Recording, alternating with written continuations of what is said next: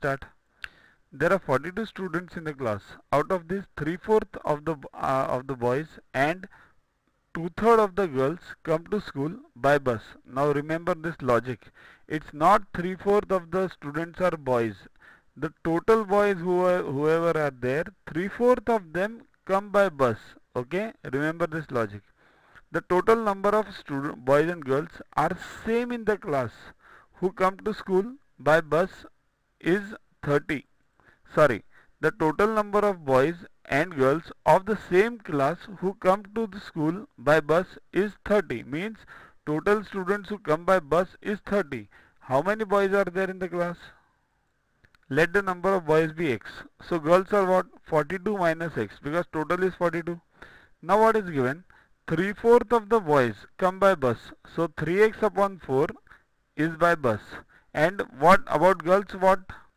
2/3 of the girls by bus. So 2 upon 3 into girls is what? 42 minus x. So solve this. 2 into 42 upon 3 minus 2 into x upon 3. This multiplied for both the elements. So you get 28 minus 2x by 3. Now this is girls by bus and that is boys by bus. Okay. Now boys plus girls by bus is given as 30.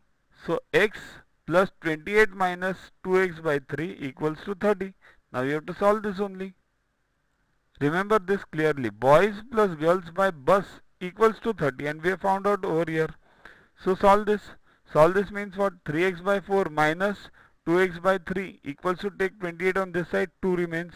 So solve this. LCM is 12. So 9x minus 8x upon 12 equals to 2. Therefore x upon 12 equals to 2. X equals to 24. Now x is 24. So boys are how much? 3x upon 4, right? So 3 into 24 upon 4. So it comes out to 2 by 3 into 24. It comes out to be 18. And girls are what? 30 minus 18, that is 12. Problem is a bit tough. Practice it yourself. Then you'll